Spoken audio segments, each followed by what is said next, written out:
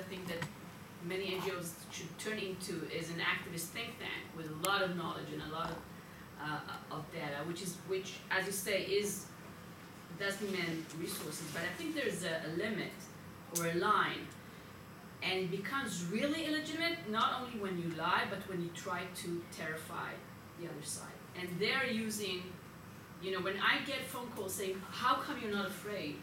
I become afraid. And so we have to.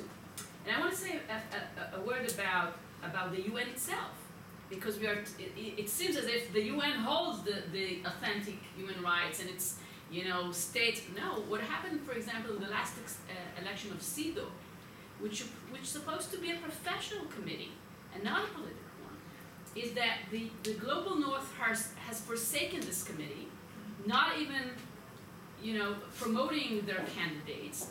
And we have representatives from, not very famously feminist countries, including, I think, Spain, who nominated a person who is against abortion.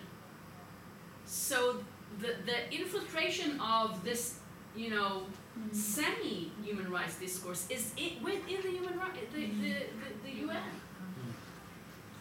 Do you want to ask